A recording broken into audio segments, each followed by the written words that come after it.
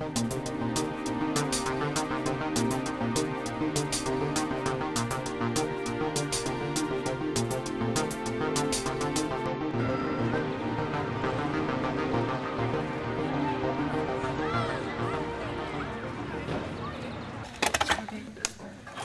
things that have been good from design and technology is that you can create and you design, and I want to hold on to some of those things where you still are being creative and designing with food, whilst also making a greater emphasis on the culinary skills and the practical skills and having the confidence to try ingredients out. Today we're cooking pavlova with eggs and basically a meringue with cream and fruit on top.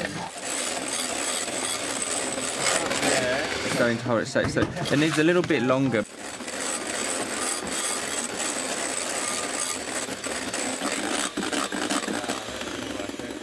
Alright, so you can see it's not sliding out now, so the egg white's not sliding out, so that's really good. It's ready, you can start to add the sugar. We're making little on the side like extras so it builds up. We just made the dough for the pasta and now we're putting it through the machine to make it thinner. Yeah. You have to do it through all these stages because otherwise the pasta will split and it won't turn out as good. And as you get to like the 7th stage, it gets really hard to like turn it. It gets stiffer and stiffer. Okay, we're on to the last stage now. And then if it sticks, you can put some flour on like there, so it doesn't stick. First you get the garlic and you go like that and press down on it so you can get the flavour out, and then you chop it. And you try to do it fine so you don't get like garlic bits in your food. Yeah, that's going to be the sauce that goes on top of the cannelloni. And I'm mixing in the ricotta with the spinach to make the filling. By chopping all those little bits off, you're just wasting it. So try and keep as much of the fruit on as you can. We're just designing our fruit to see how it's going to look.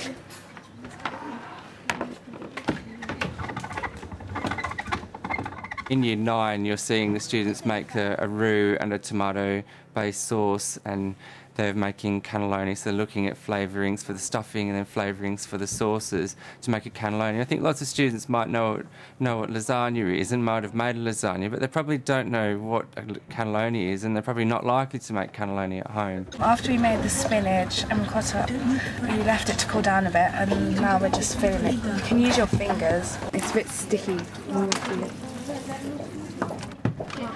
Just putting the sauce on to give it extra flavour and so that the cannelloni can cook better. Just the tomato, onions, a bit of garlic, basil, pepper to give it a bit more flavour.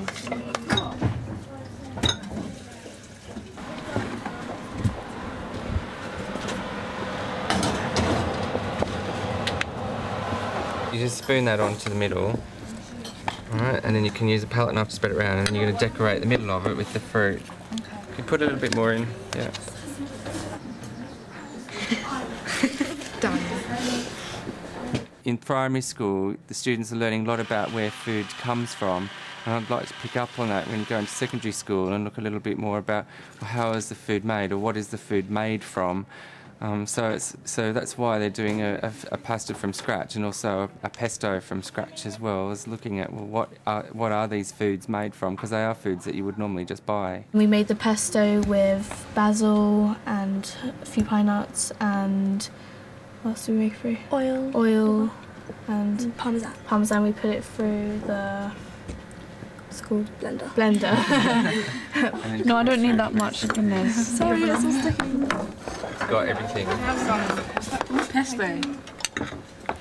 I think sometimes students are surprised that when they've made something just how good it is, and it tastes great, it looks great. No one's sitting here thinking I want any salt to put, I want to put salt on it, which I think is really good. It's about that realisation that actually this is really cool, and I can come up with some really great stuff, and I don't have to use ready-made meals or processed meals all the time, and I have the ability to do it. Who wants to try any? Okay, calm down. I want some more. I just want the strawberry. Can I just Well, food technology is more about designing food products. And actually, most children are not going to need to know some of those skills. What they are going to need to know is how to look after themselves and how to cook, how to fend for themselves, how to feed their family. Have you decided what you're going to make the soup out of? Yeah. What are you going to do?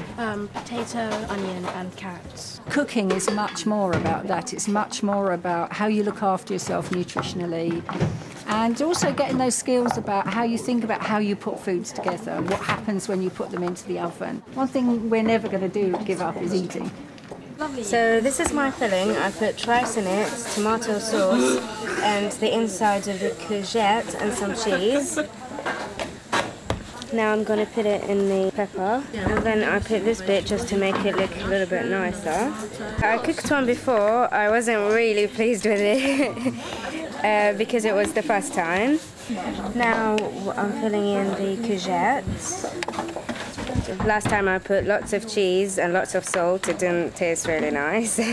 So this time I'm trying to improve it. I'm sweating my vegetables now because I've cut them up. It's just to get them a bit soft.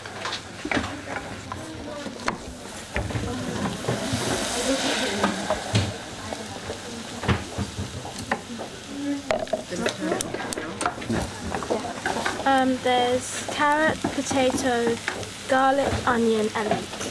So most of them I don't know what they are. I'm just smelling them and thinking what would be best for my soup. I'm going to take this. I'll take this and some mixed herbs. It smells really nice with all the herbs and all the seasoning just mixed together. Watch it doesn't start sticking. Shall I put it down a bit then? Andrea is my salvation because I am a deputy. I do sometimes run through the door almost, on fire. So for me, she's a huge asset. I couldn't manage without her because she keeps my lessons together, really, or keeps me together. What I really love is being with the kids, because when you see them achieve something, they make something, because some of them don't even believe they can cook. I can't do that, miss. And then they make it, and they're so excited that they've achieved it, and they go home and take it to their families, and they're really proud of themselves. Andrea, have you used this one before? Yeah. Because it's locked in place, but it's still not moving.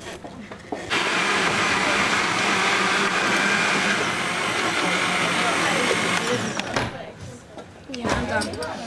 Thanks, Whose soup is this? That's Kyle, that's mine. Okay, it looks like this is cooked, okay? And you could have a little tidy up, Sangfar, okay? Okay, alright. Cooker top as well, because look, more soup on the cooker than we've got in the pan. Okay. Okay. I'll then get this one.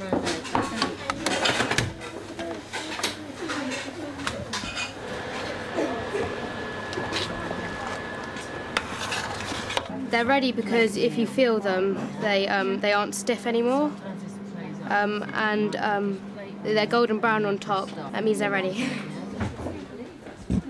What we're looking at really is presentation of food. So if when you have some food put in front of you, how do you recognise that that's good? And this one? Mine, it has potato, carrot, onions, a little bit of leeks and a little bit of tomato. Okay. And garlic. Taste a little bit of each one, okay? And think about what you think about the flavour. So nice. So we're really into thinking about how, students can develop their tastes and be adventurous. We want them to be adventurous. What's it like? Do you want to put that one down that end? Let's try that one then. Oh, really nice.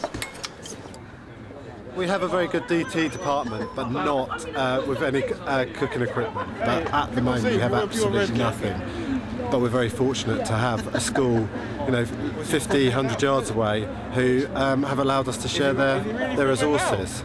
10, 15 boys go over there every Tuesday, every Wednesday and take part in cooking. They get to take their food away. Some of them have been inspired to want to go on and become chefs, so it's been a marvellous thing. Parliament Hill School and William Ellis School have had a good relationship for a long time. We've just written it into as part of our community plan that we would teach the cooking club, and then developing on that, we're going to start doing the licence to cook materials with those boys. I'm going to dice it because it'll be easier to cook because of its size. Actually, I really enjoy cooking. I came since year 10 last year. I enjoy cooking a lot, yeah. I don't cook as much as he does, but I wish I had him now in school because it's a skill that everybody needs in the later life. Because it's not so much about the coursework, it's quite cool because we're going to be a little bit more creative. And so today what we're doing is a musselman curry, and we're making the curry paste up from scratch. I'm just preparing the paste right now.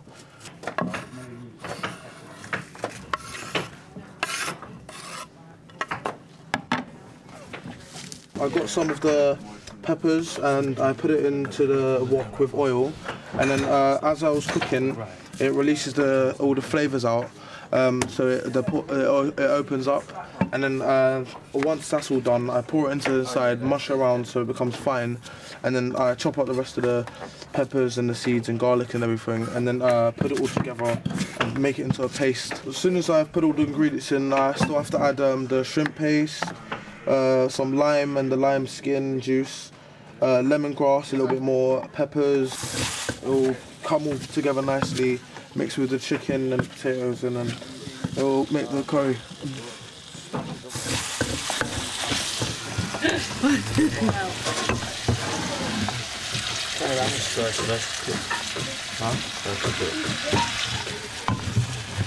We have a laugh, don't we, boys? Yeah. Sometimes they're rascals. They don't clean up very well. I do. The boys are actually really good cooks. They really get into it, don't you?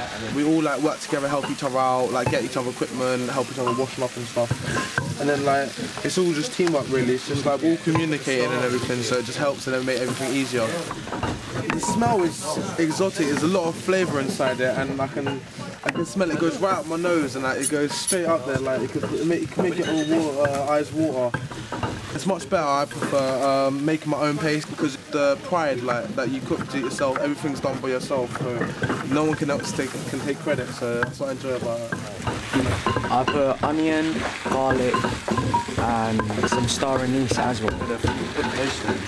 Ready? Go.